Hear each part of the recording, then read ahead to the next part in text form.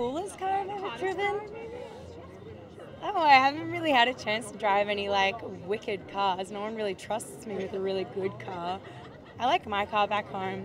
It's an old beat up Hyundai XL, but it's my car, so I like it. Oh, I love that. Yeah. So you keep a normal life. Oh yeah, yeah. No, the windows don't even go down. The seatbelt like goes boing and like comes off halfway through. Like it's an awful car, but I love it. Okay, perfect. Thank you. Well, how about when I was researching for this part, I went to Houston for the Formula Indy, and there's a Brazilian pilot called Hélio Castro Neves, very famous pilot in IndyCar, and they took me for a ride on a two-seater.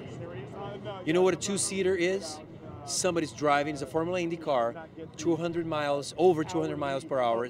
There's a driver, and then I'm on the back seat. There's two seats. And I went for a ride, and I don't have a word to describe the adrenaline rush. It's like free fall on wheels. It was unforgettable. That's the hottest car I've been in.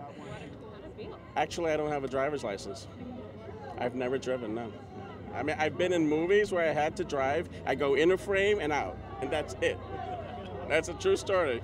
So you Uber, you taxi? I Uber. I live in New York. I Uber. I taxi. I used to call friends out here for lifts.